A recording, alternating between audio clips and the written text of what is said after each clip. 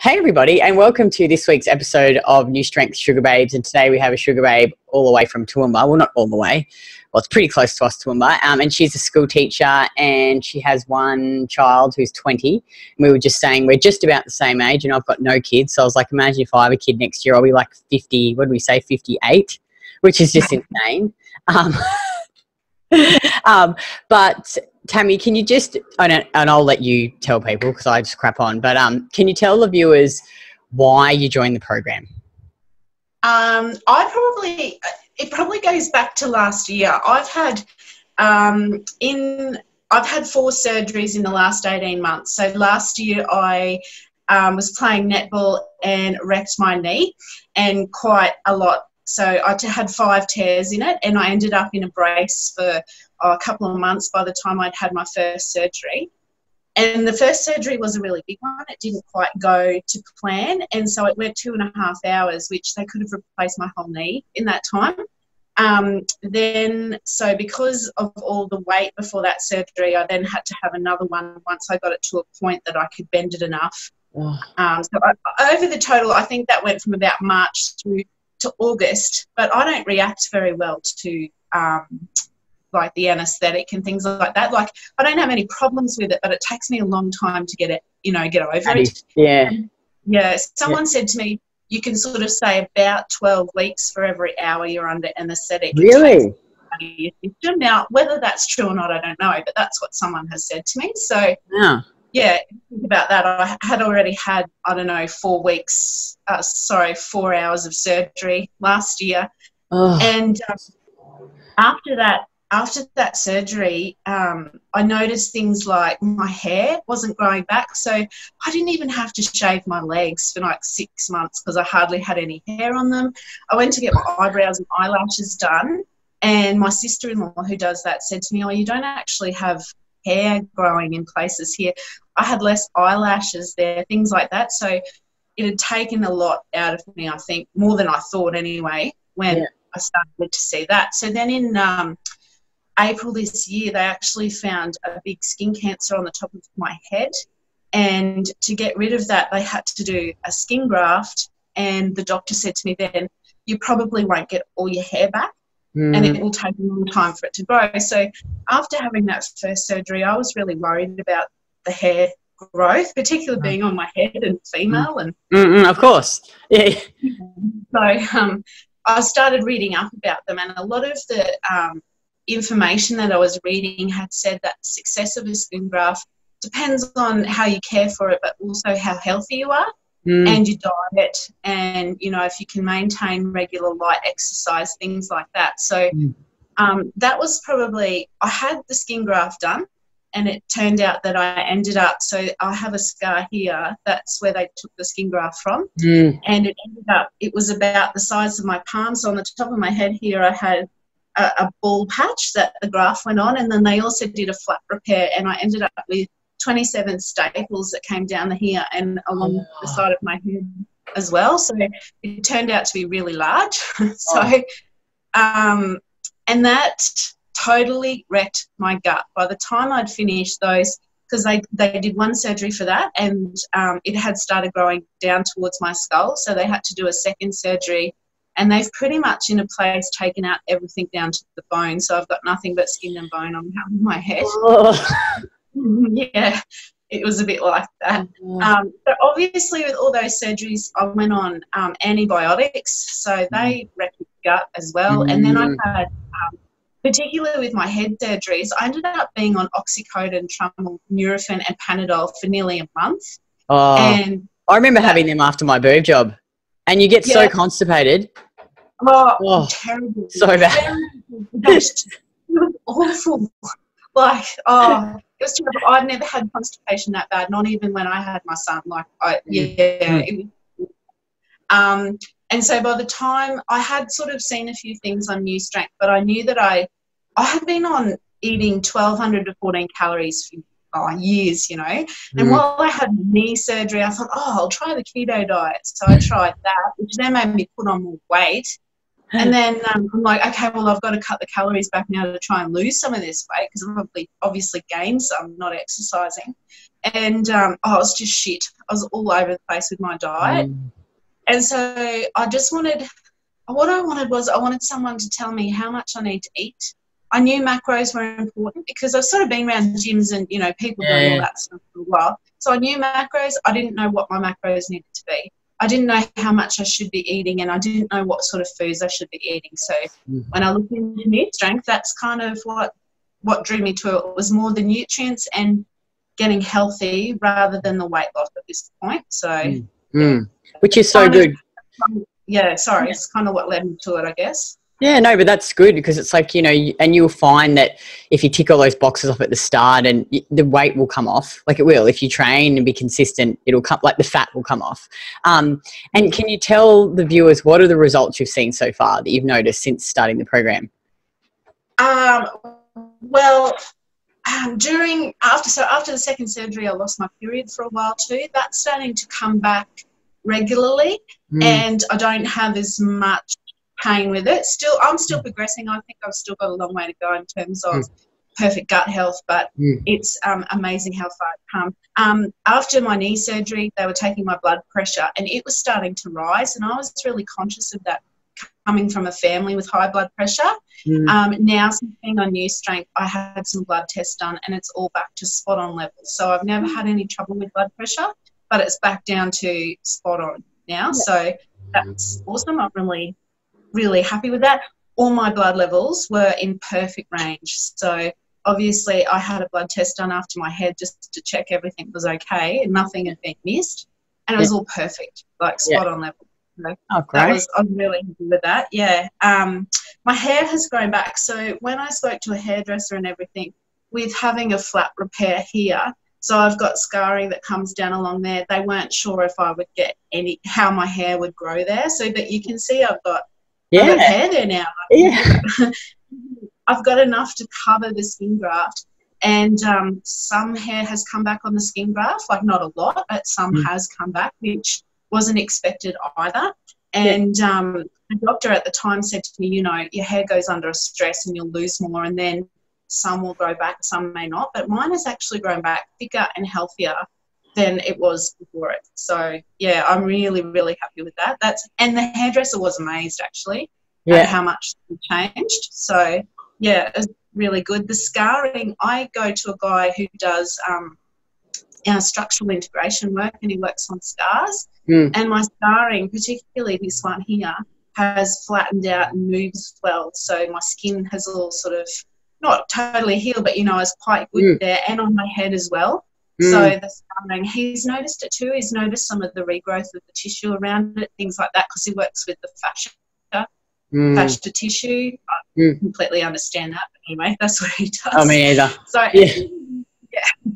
but it's amazing what he does. And then, like, I've had comments on how much better my skin looks on a whole. So that's been really positive as well. I've got eyebrows and eyelashes coming back. I've had to shave them. That's annoying. I'm like, that would have been one good thing of not having to shave your legs for 6 months. I'm like, yay, but not at the expense of having no hair and no eyelashes. That is true. I've got more energy. When I had done my knee, I wasn't getting a glute growing back on the left-hand side where I'd done my knee, because I went for a long time without using it. So the glute was there, but it was so weak. And I actually, like, I'd do up pants and one leg would be tight and the other one wasn't, because there was not much there. But that's actually coming back to nearly being the same. So whatever's happened there, the muscle growth, whatever it is, has been positive anyway. So it's coming back to sort of balanced, I suppose. And that'd be probably going on for 18 months. No, it'd be over 12 months now since my last surgery on that. So that's really good. I'm happy with that too. So amazing. I know my gut health is heaps better. My digestion is heaps better. I haven't had any constipation since going on new strength, which is a big one, because I would go through, constipation sometimes and then going to the toilet all the time. And I even asked the doctors to do, a diabetes check, because I was sometimes getting dizzy and feeling sick, and my dad's a diabetic, so I'm like, oh, maybe I should get that checked out. And all of it back to normal, feeling good, not having those dizzy spells and that sort of stuff. So yeah, I'm I'm really happy with it.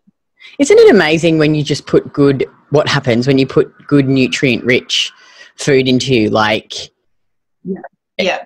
And that, like, when I started New Strength, I know that you say to increase the calories slowly. I needed a lot more, probably quickly, I suppose. So I just started increasing it quite large jumps, I suppose, and felt so much better. I slept better too, because I was with all the drugs and stuff, I was at a point of insomnia where, you know, I'd be awake 2 o'clock in the morning and not sleeping and stuff like that. So, you're sleeping right through now? You're sleeping right through the night? Not always, and that's what I think tells me that I'm not 100% there with all my gut health and metabolism and everything. But definitely better. I can get through with maybe only waking up once now. Oh, that's brilliant. Yeah, I know. Which before it was 3 or 4 times, and you're just so exhausted. Yeah, that's just like, I think everyone just feels when you can have a good sleep. It's like, I wrote this post this morning because I like had a really good sleep. The night before I didn't have a great sleep, so I did like a big heavy deadlift day, and I think I need to eat a bit more carbs, I think, but I didn't have a great sleep, so I was really tired yesterday, and so I ate more food, and then I had a really good sleep last night. Got up, had a coffee, did a big poo, and I was like, yeah, I feel really good. Like, you know, like you take it for granted. Just being able to do a normal big poo every day, like you just feel like refreshed. Yeah, you do. Actually, you feel lighter. Like it's these simple things: sleep and pooing. Yeah. You feel so much better. That's. Oh, I know, it's crazy. That's so awesome. And now, Tammy, some of the you know, because we get a lot of women who are thinking about joining the program, and some of the main objections we get is number one is money. So they're like, I don't know whether I should invest this sort of money into myself. Do you feel you've gotten value for the money you've invested in the program? Oh, definitely. What I was looking for was someone to tell me, you know, what I needed to get healthy. And I have tried other people before and not had the same success or the willingness to stick with it like I have this time. I actually feel like my life is now. So, you know, we've all tried different things, but this time I actually feel like, this is just a life change I can stick with. I'm really happy with it. Oh, totally. Who doesn't like eating like proper nice yummy food again? And not starving yourself too, which is so good. And the second one, and you're a mum and you work full time, so you know a lot of women are saying, oh, I'm too busy, Kitty. I'm too busy to do this program. What would you say to that? I'm probably one of those too, like, because, you know, everybody thinks that when they start a new program, am I going to have the time to do this and that sort of thing. I actually found a few things. So, you know, when you try and stick to a diet, my household, being 2 males in the household as well, they wouldn't want to eat friggin' broccoli and chicken for dinner. So I've actually found it saves time because now we can eat all the same stuff. Like, you know, they love mashed potato and steak and all that sort of thing too. So I'm not preparing 2 separate meals, or I'm not cooking spaghetti bolognese and taking my mince out first and then they can add what they want to it for theirs. You know, that saved me time. It saved me time in the shopping as well. And I think it saved us money too because you're planning your food, and I don't have all this extra shit sitting in my food anymore. In my fridge anymore. Like, buy that and go, oh yeah, we'll eat that, we'll eat that, and then you throw it out. Whereas now, when I know roughly what we're going to plan out for the week or what we're going to have for the next 3 or 4 days, you have that stocked in your fridge, and there's not the wastage that there used to be. Totally. I find that same thing. Like, we eat everything that we buy, I think, because you don't buy all this bloody like health food crap that you just, you know, ends up sitting in the cupboard, or veggies that you don't bloody eat because they're gross. And the third one is some women are worried about doing it online. You know, obviously we don't see you face to face. We do Zoom calls and stuff like this, but how have you found the program online, the support, how it's delivered, just the structure? I think your structure that you have in place now is better than when I started because it ticks off things and you've got to check in. I think that makes you more accountable. Because you obviously started before we implemented the module system, I think. You must have, because we're constantly evolving and trying to improve how we deliver the program. Sorry, keep going. And I think that's great. I think too that everybody, when they do it, needs to remember their own journey. Like for me, I got a bit anxious at the start, thinking, okay, well, I'm not doing the same exercise, I'm not doing this like everyone else, but I had to remember what my goals were for the program, and that was just to eat enough food to make sure I was healthy at the end of it, and then I could worry about the other parts of it. But it was really that I could go along and read it. I could jump on calls if I wanted to. I had people, you know, if I fell behind or hadn't checked in with a meal plan, you know, Melissa or April you know, how you going, how's your training going, how's your food going, how you feeling, you know, make sure. I know I had a call from April at one point to help me, you know, back on track and things like that, and have a chat. So, you know, there's plenty of help there. You've got to reach out for it, but it's okay to have a look at what's online and read it and go along with it at your own pace, and then go, oh, hey, maybe now I need help with this, because I'm just at the point now where I'm going back and looking at things that, like in the exercise, that wasn't really using before, but I am now. So my focus is slowly changing. So yeah, I really like it online. That's a perfect attitude to have too, because, you know, like one of our standards is we don't compare our start to someone else's middle or end, because you can't. Everyone's on their own journey, and it's about, like you say, moving at your own pace and just attacking it one bit at a time. You know, and everyone's going to have different goals. So yeah, that's perfect. That's a perfect, well done to have. Thanks. Yeah, no wonder you're doing so good. Yeah. Well, I looked at things, I guess my goal was, I looked at things that people were saying were definitely helping. So I made sure I was having the liver nearly weekly, and the oysters weekly, because I wanted those vitamins, and I knew that was part of what was good for my skin and health as well. And just eating the part, like the bone broths and the oxtail stuff. Oh, I know, I love. Me too. Yeah. Well, when I grew up, it was a kill your own thing. So Dad always killed our own meat. And when that happened, we always had liver for dinner that night. And, you know, as kids, you hate it. But Mum and Dad were always saying, no, it's really good for you. Yeah. We would also have the oxtail and things like that too. And I absolutely loved oxtail stew. So some of this stuff that we're eating is like going back to the way I was eating as a kid. And I really like it. Totally. It's just good whole food. Eat the whole animal. Don't waste it. Good quality dairy, fruits, you know, homemade food. Yeah, totally. It's not this, everyone thinks it's this fucking crazy diet. It's like, it's nothing. It's just good old fashioned food. Really. That's all it is. Yeah. Milk. I love milk. I can't remember the last time I would drink just a glass of milk. So now I put it in nearly every night before bed. Like, I feel like I can't sleep unless I have a big glass of milk now. So good. I love, and orange juice. Oh gosh, that was. I love orange juice too. It's like one of my favourite. And potatoes, I think, with salt and butter. And cause my mum was really bad, but as kids growing up, she'd always mash the potatoes, but you'd always see her get a spoon with a little bit of butter on it and a big spoon of mashed potato, and she'd eat that to herself before she served up.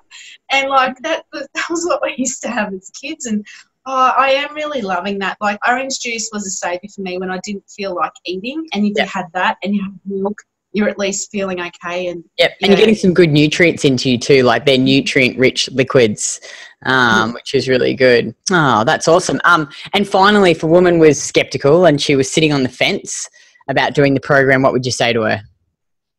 I'll just say, just do it. I mean, I'm just like 100 things running through my head. And I know that at one point, talking to a friend of mine when we've been talking about different things that we've done over time, she said to me, we worry about cost. And she said, what if you put away the money that you spent on takeaway coffee or a bottle of wine over the next month? You probably find you're paying for it anyway. And there's that much help there online. It really doesn't take long to get into the swing of things, I suppose. There's no real reason to be skeptical. It just feels like back to normal. It feels like I'm eating like that kid again. And that's a good feeling. It saves me time. It saves me money in terms of not overspending. And there's plenty of help there when I ask for it. And I've tried asking other people before for the same things and just haven't had the results that I'm getting now. So, yeah, it's definitely worth it. Oh, well, thank you so much. I'm so pleased for you. I really love doing this. I love to hear, because myself, like, I just know how freeing it is, and how, like, now that you can focus on other shit. Like, you can just do life now better, you know. So I'm so pleased that you're feeling so well and your hair's growing back, and you wouldn't even see, you can't even see it. Like, you wouldn't even know looking front on at you, like, that you'd had that done.